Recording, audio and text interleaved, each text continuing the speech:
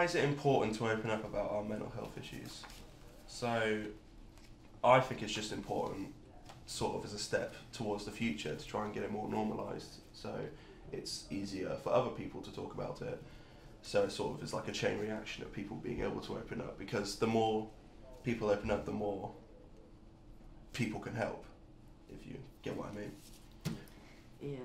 I think a part of opening up as well is a part of like helping yourself, because my brother always used to say to me like, you're not going to get any better unless you help yourself. Yeah. So I think opening up's like the first step that you need. Yeah, you definitely need to do that, because no one's going to convince you but yourself to Exactly. go and get help. Yeah, there shouldn't be a negative stigma around opening up. We should just be open with everyone. Yeah. I was caring for my dad and he was suffering from anxiety. The mental health issues that I struggle with are depression and anxiety.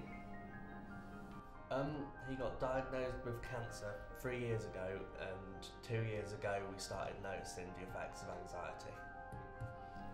I think I've been suffering with depression since I was about 11, and then I got anxiety about 3 years ago when I was about 16. What is the worst experience you have had as a result of bad mental health?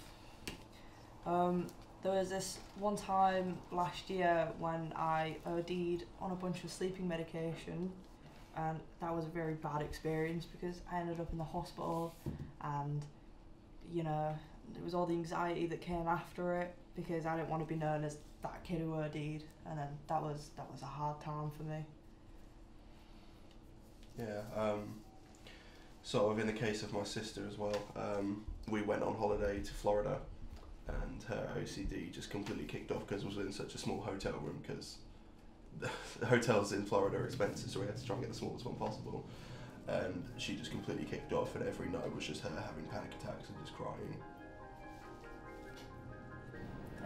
My family was absolutely affected by everything that happened to me because I think when I was about 13, 14, it came out at school that I was planning to kill myself, so my family had to come in and deal with all of that, and it wasn't good for them, but since they knew what was happening with me, it was easier to deal with me. It's just my bad days did used to get really bad.